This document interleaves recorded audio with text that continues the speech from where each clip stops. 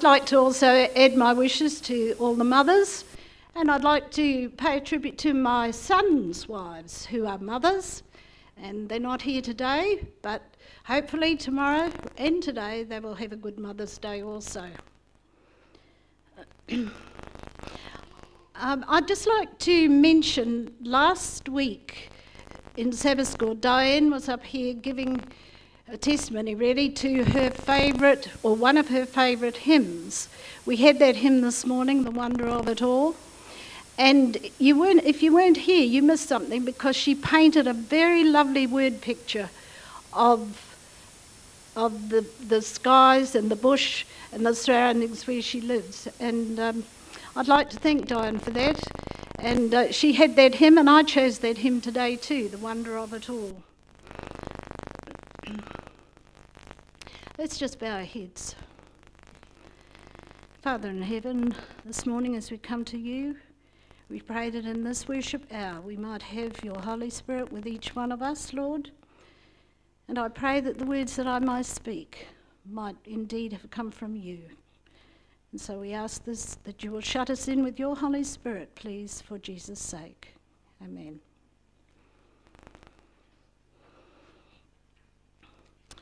This morning I want to give praise to our Creator for the things that he has given us, so that we have special perspectives and insights in our lives. If you look up Psalm 139 and verse 14,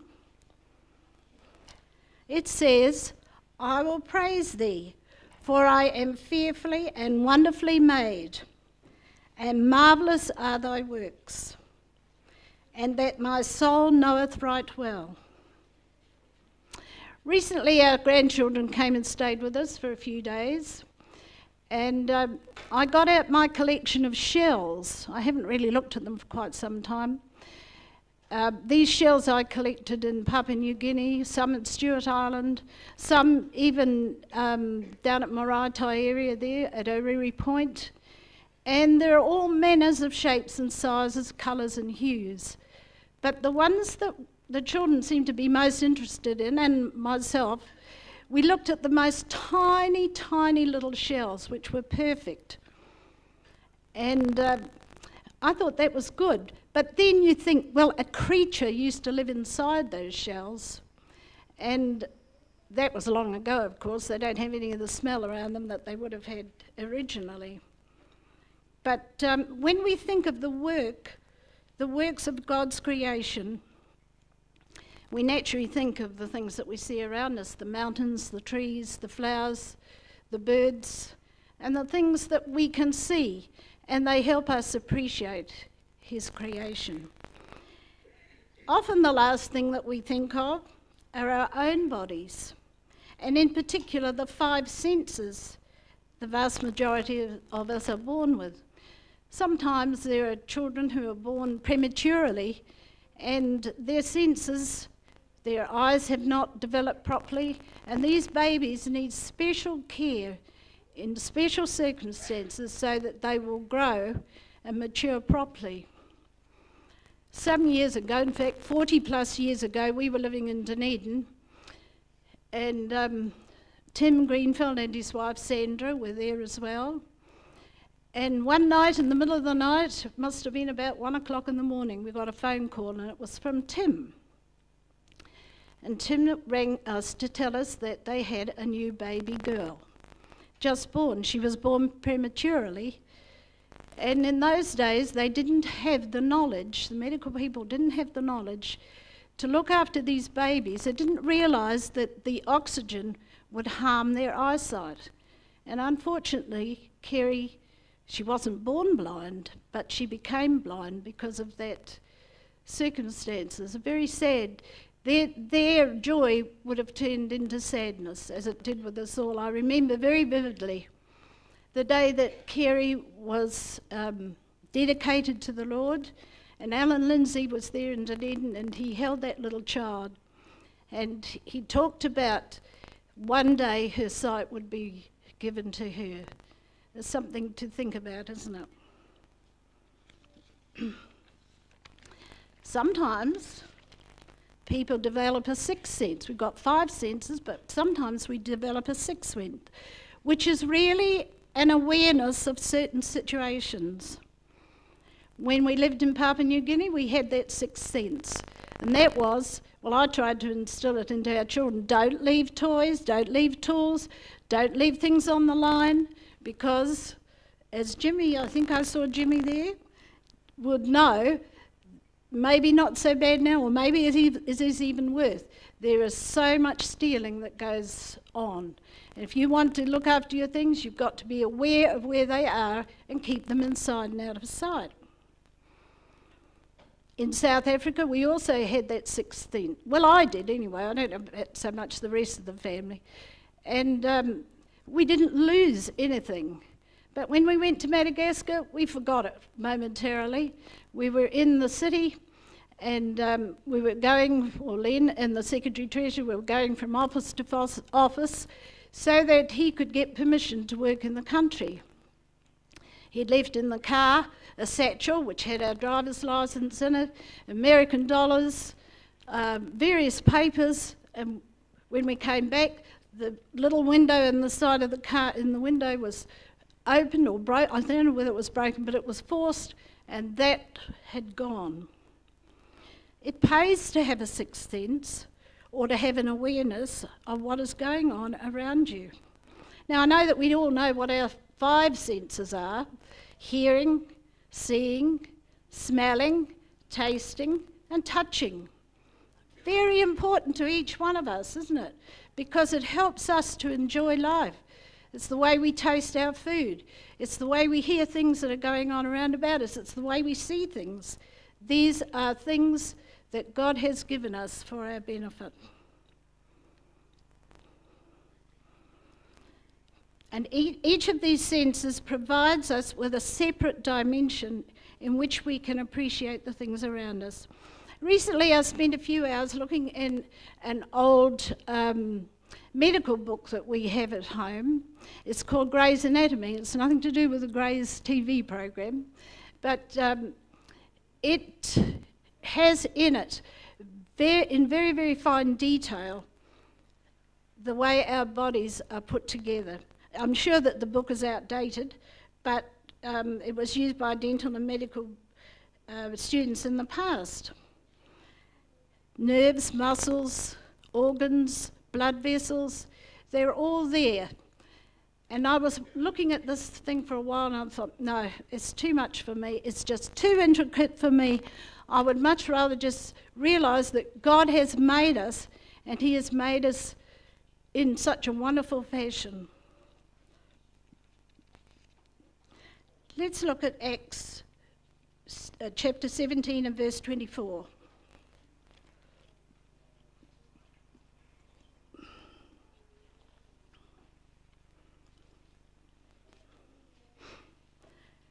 Verse 24, God that made the world and all things therein, seeing that He is Lord of heaven and earth, dwelleth not in temples made with hands, neither is worshipped with men's hands as though He needed anything, seeing that He giveth to all life and breath and all things. And 27 and 28, that they should seek the Lord, if haply they might feel after Him and find Him, though He be not far from every one of us. Again, for in Him we live and move and have our being, as certain also of your own poets have said, for we are also His offspring. Well, when you think of the ear, we don't have just one ear on the external there, we have 3 ears. We've got an external ear, a middle ear, and an internal ear. And the external ear works as a collecting funnel for the sound waves which hit the eardrum and hence travel on over these 3 little bones. You know the name of those bones? The hammer, the stirrup, and the anvil. And they transport the message to the auditory nerve, and then that is translated to the brain. Have you ever realised that these vibrations are sounded off from things around us, and it's almost instant that we know what that sound is? It is the same thing really with our eyes. And the thing is that immediately we see something, I'm looking at you now, and immediately I know who and what I'm looking at. And I think that is just so amazing that that can happen instantly. Sometimes hearing, sight and heat, they tell us the things that are occurring some distance from the body. So it can be quite a distance away. You can still see things even though they're a distance away. When it comes to smell, with the sense of smell, it comes with the, with the things that are set off from the food and drink around us. And these things come to us, these sensations come to us through the receptors in the tongue and the nose. The nose and the tongue, taste, are very closely knit together. I know because I've recently lost a lot of my sense of taste or sense of smell. I sort of have the taste okay. Sometimes I get a bit of both. Sometimes it's better than others. So appreciate the taste of good food while you can, because when you get old, as all these things seem to happen, we lose our hearing, we lose our eyesight. And I think the Lord knew what he was doing when he said, when we came to the age of 70, that was our allotted span. And so when that time comes, oftentimes we lose some of these wonderful things that we have in our senses. Another one, touching. These come to us, we realise what there is. We have this knowledge because of the receptors in our skin. And remember, the skin is the biggest organ in our body because it covers our whole body. But unfortunately, if these receptors are damaged, as in the people in leprosy, or because of injury, that person has lost the ability to feel. Now, all these things that I've talked about so far are called external senses, but there are internal senses that send messages to the brain that take place in our bodies. And scientists have found that human beings have other kind of senses too that give information about the body's needs. Now, these include hunger, pain and thirst. We could call the senses gifts because we can be more sensitive to people and to situations around us. Let's look at the life of Jesus and some of his experiences. Let's start with the thought of touch.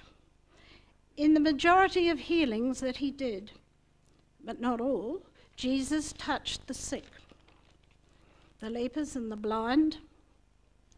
Jairus' daughter, the woman with the hemorrhage for 12 years, though she is the one who touched Christ, Jesus was sensitive as to what his touch could do for others.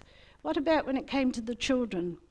The disciples wanted to send the children away, but the mothers wanted Jesus to bless those children. And he said to the disciples, let them come, suffer it to be so, let them come. And so Jesus was often found with children on his lap, and no doubt he would have touched their heads and blessed them.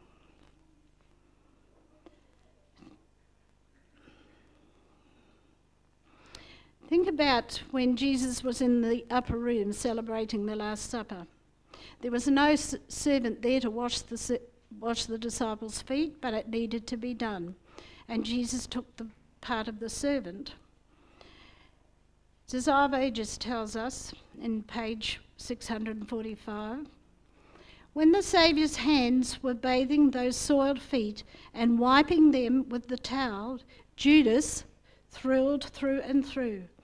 And he had the impulse there and then to confess his sin, but he wouldn't humble himself. He hardened his heart against repentance. Remember in the Garden of Eden, the mob had grown bold, and Peter he's really rash, and he was upset because they had come to get Jesus. And he gets there with his sword and he cuts off the ear of the servant. I guess it was dark and perhaps not everybody knew who had cut the ear off. Now, Jesus did something. I only just sort of picked this up recently, but Christ's hands were tied at this time. And when he saw what had happened to the servant's ear, he released his hands from the binds that they had around him. And they were firmly bound.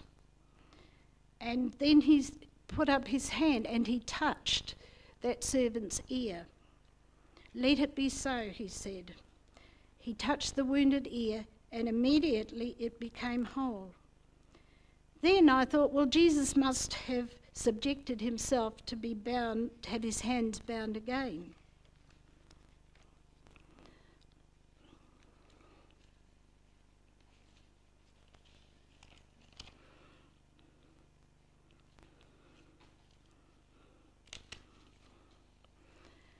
Now, when it comes to hearing, I've thought about Jesus' hearing. He would have, in the garden, he would have heard about that mob that came. He also heard, as time went on, the derision that the scribes and the Pharisees had given him time and time and time again. How many times did Jesus hear the scathing and the rebukes of the scribes and Pharisees? How many times did Jesus hear the disciples disputing about who was going to be on the right-hand side of him in his new political situation? How many times did people call out to him, "If you can make me whole"? How about the derision that Jesus heard in the hall, in Pilate's hall? The condemnation of the people when they were crying out, "Crucify him, crucify him." And what about the two people that were on the cross next to him? One cried out, "Save thyself and us." That was the one. And the other one said, "Lord, save me in your kingdom." Those two were completely the opposite, weren't they? What about the weeping of the women at his crucifixion? What about the cry of the Roman soldier? As he let out this cry, he said, "Truly, this was the Son of God."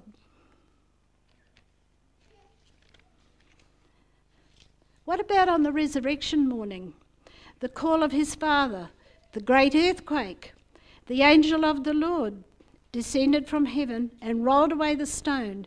Jesus heard all these amazing things, and he saw them as well.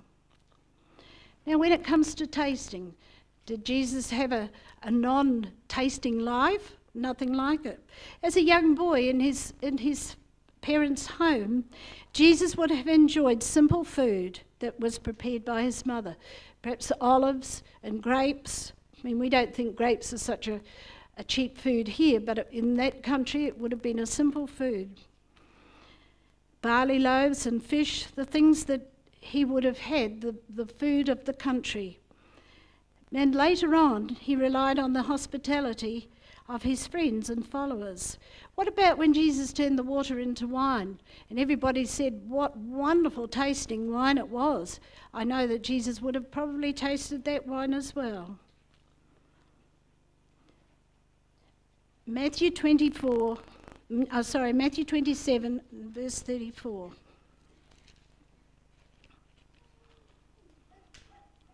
I'm using my very, very old King James Bible, which is really, I've had it for many, many years, and it is falling to pieces. Matthew 27 and verse 34.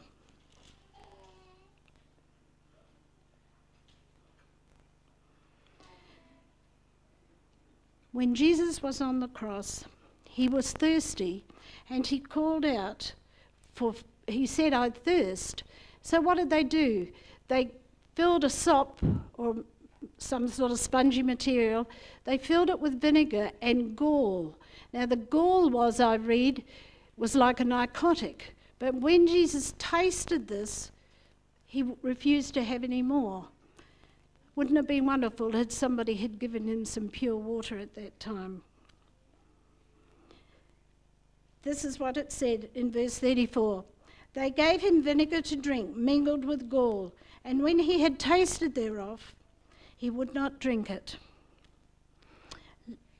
Later, when Jesus prepared the breakfast for the disciples when they'd been fishing all night, wouldn't that fish and those barley loaves or whatever have tasted simply wonderful because Jesus had prepared it?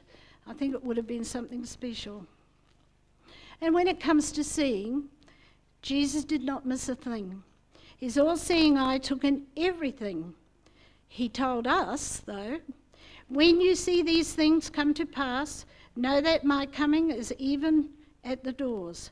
What things? Well, when we see earthquakes, political storms, wars, man's inhumanity to man, nations distressed, and famines. Those are the things that we can see. We know that, and we are aware of the things that we know that are happening in the world today. Jesus was sensitive to the crowds around him. He could tell at a glance if a person wanted their sins forgiven. When he saw the crowds, he had compassion on them.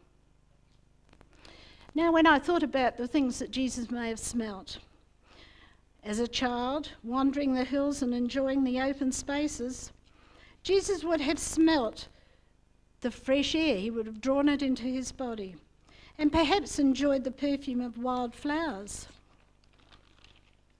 He would have been familiar with the aroma of the wood shavings and the oils used on the wood in his father's carpenter's shop.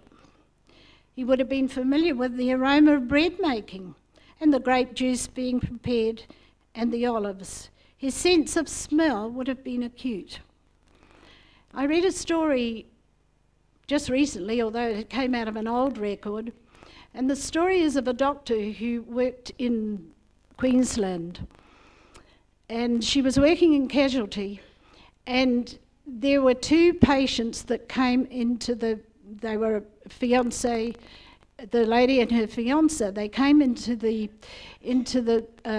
casualty department, and she said that she could actually smell this terrible aroma before she really knew what it was. And as she got in closer to the people, she knew where this dreadful, dreadful smell was. She called the story the stench of sin. And she said that she was really embarrassed. So she went away to another cupboard to get a long gown to put on her so that her clothes wouldn't be contaminated by the smell. So she put it on, and then she came out, and as she was putting it on, she started to think, well, these people have a terrible smell. Christ still accepts them, and maybe I need to realise that my sin is like that stench. It is something to think about, isn't it? That our sin is like a stench to the Lord. So the couple eventually were treated and they went away, but she was filled with this thought that her sin was as bad as the stench of these two couples, these two people.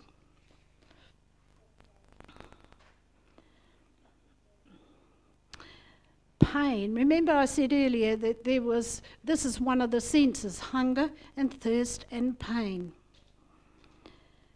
What about the pain? Well, some may argue that pain is a good thing because it warns you that something is wrong. Now, there's both mental and physical pain. In an ideal world, we would never have had either pain, but we do have it, don't we? And every person experiences pain, whether it be mental or whether it be physical. As a boy growing up in his poor home, helping his father in the carpenter's shop, surely Jesus would have got little splinters in his fingers.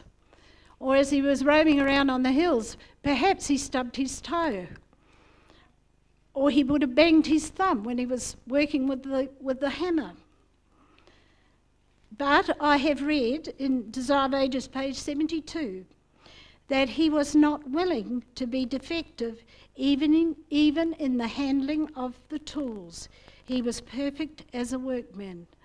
So whether or not he got splinters in his fingers or he stubbed his toe, I'm sure that he would have sympathised with other children that had the problem. You know, when you have a little scratch or a splinter or a piece of steel, or with me, I get rose prickles in my fingers, and you can't sort of rest until you get rid of it because it's uncomfortable.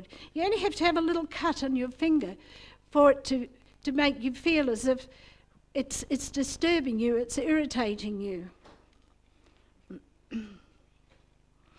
Is there a difference between a heart full of sorrow and pain? Desire of Ages, page 685. As Jesus neared Gethsemane with his disciples, he became strangely silent. He had often visited this spot here for meditation and prayer, but never with a heart so full of sorrow as this night. Never before had the disciples seen him so utterly sad and silent. Every step that he now took was with laboured effort. He groaned aloud, as if suffering under a terrible burden. As man, he must suffer the consequences of man's sin. Christ's soul was filled with dread at the separation from God. And it comes from Desire of Ages 687, the human heart longs for sympathy in suffering. This longing Christ felt to the very depths of his being. In the supreme agony of his soul, this is when he's in the Garden of Gethsemane, he came to his disciples with a yearning desire to hear some words of comfort. The one who'd always been there for them was now suffering superhuman agony, and he longed to hear some words of comfort from those he had so often blessed and shielded them in sorrow and distress.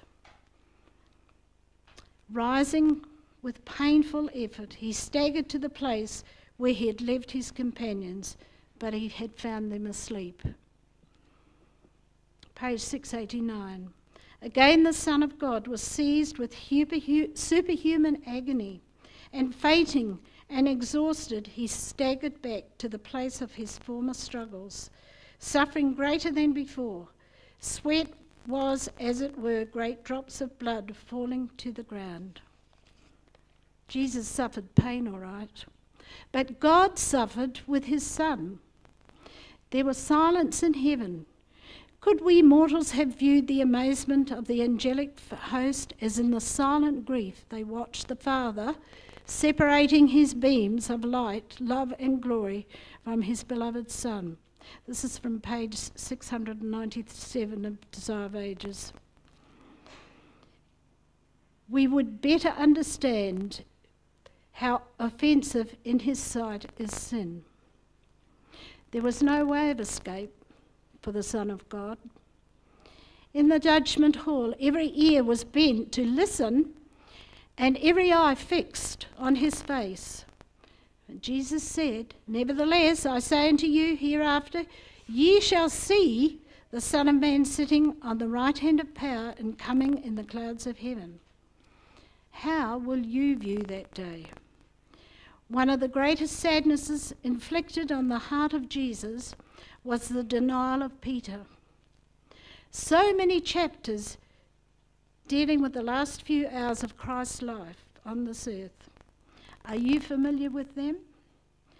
Talking of pain, when Jesus was nailed to the cross was lifted by strong men and with great violence thrust into the place prepared for it. This caused the Son of Man the most intense agony to God. Jesus is not insensitive to our needs. We have been created in his likeness, so we have attributes that emulate his character. Some questions to ask. Are you sensitive to other people's needs and their problems, or do you think just about yourself? Do your senses give you an awareness of God's love for you in the things you hear and see and touch? Does the stench of sin abhor you? Does it bother you or concern you that Jesus paid the utmost for your salvation? When we have so much knowledge, how can we neglect so great a salvation? We are Christ's created masterpieces. He is longing to take us into his kingdom and give us more than we ever thought possible, with a renewed body, renewed minds, perhaps other abilities that we have never even dreamt of. Maybe they're just in our dreams now. Chapter 34 and verse 8. O taste and see that the Lord is good. Amen. We'll just sing, it's a favourite hymn of mine, Marvellous Grace, number 109. Please sing it with, gusto, because it's a beautiful praise hymn. We thank you, Father, for this marvellous grace that you have bestowed on us. We have a refuge in that grace, and help us to take hold of it by faith. We look forward to your strength in the coming days, Lord. And we want to ask you to help us develop a sixth sense so that we do have an awareness of the time in which we live and to be a help to others.